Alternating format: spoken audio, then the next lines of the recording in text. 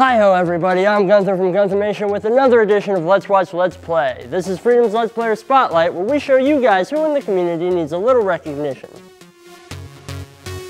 First up this week is Shadowfox Hound, a wacky, soft-spoken random gamer. What's that sound?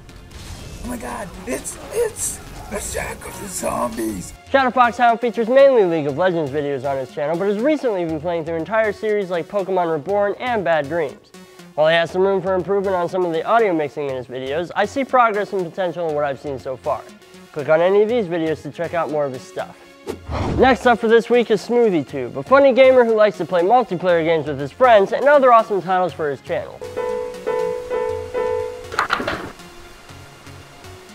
Oh, thanks for reminding me that I'm gonna die, Piano. SmoothieTube doesn't have the most set upload schedule, but he posts content often. Playing games like Warframe, Minecraft, and Call of Duty, there's a little something for everyone. He really enjoys what he's playing, and you can tell that he's playing the game for himself as much as he is for the channel. Go give him a look by clicking on any of these videos here. Last up for this week is Needleman, and I hope that I'm saying that right. Oh, you're gonna get beat up, son. Bam, suckers! What's a red duffel bag? Needleman has some really entertaining videos and features some wicked cool games like Middle-earth, Shadow of Mordor, Destiny, and currently The Evil Within. His commentary is very entertaining and very much game-oriented, and he also features some collaborations with a friend of his named PieGamer, which make for some awesome banter-centric videos. He has a really cool channel with a lot of potential, and you guys should click some of these videos to see what I'm talking about.